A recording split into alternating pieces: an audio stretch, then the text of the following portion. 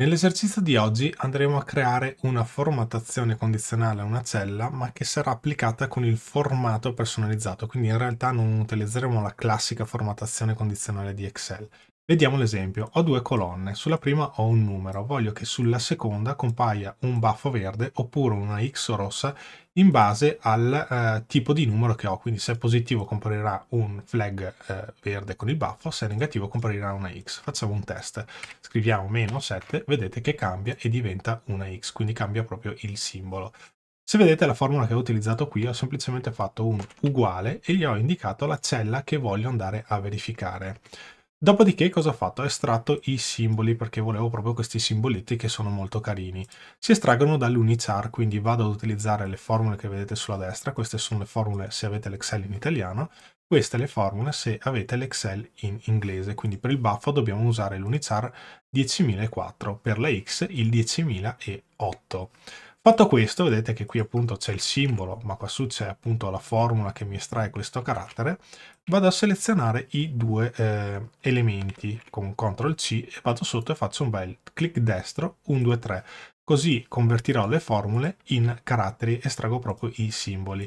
Dopodiché qui me li sono semplicemente messi qua giusto per comodità e fatto questo ho i miei simboli che posso andare a utilizzare poi nella mia formattazione personalizzata.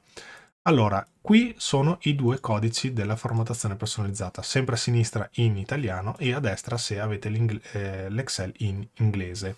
Quindi andiamo semplicemente a prendere ad esempio il baffo, lo mettiamo negli appunti con il CTRL C, selezioniamo la colonna perché questa è una tabella, io ho creato una tabella di dati, ho fatto inserisci e gli ho detto definisci una tabella. Così facendo, anche quando metto la formula qui, si trascinerà in automatico. Per prendere il formato mi sposto finché compare questa freccettina nera che vedete in cima, basta mettersi nel campo. Dopodiché clic, lui selezionerà tutta la colonna della tabella e se si aggiungono righe la formattazione si trascinerà in automatico. Quindi clic destro, facciamo clic poi su formato celle e qui andiamo sulla parte personalizzato, qui in basso andiamo a dare proprio una formattazione personalizzata alle celle. Diamo due parametri, sulla sinistra sarà il risultato se il valore è positivo, sulla destra sarà il risultato se il valore è negativo. Quindi cosa gli dico?